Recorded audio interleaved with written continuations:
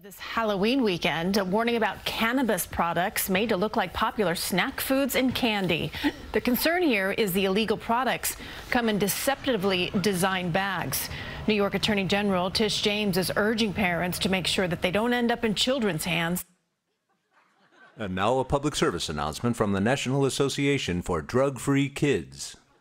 It can be easy to confuse cannabis-infused treats with the popular candies they're modeled after. But this Halloween, don't make the dire mistake of giving weed to a kid. Keep it for yourself. That's daddy's candy. You see, giving marijuana to a child can do irreparable damage to your next home movie night. One careless mistake could lead to this. Watching a movie about human-animal hybrid children. Sober. Look, no child should ingest THC because they don't need it. They already have imaginations and bright outlooks on the world, while all you have is a dead-end job, a troubled relationship, and a couple hours to play Mario while tripping balls on the dank. So make no mistake, passing out pot at Halloween can end in tragedy. The tragedy of having no way to get high at Thanksgiving. This Halloween, be smart and Bogart.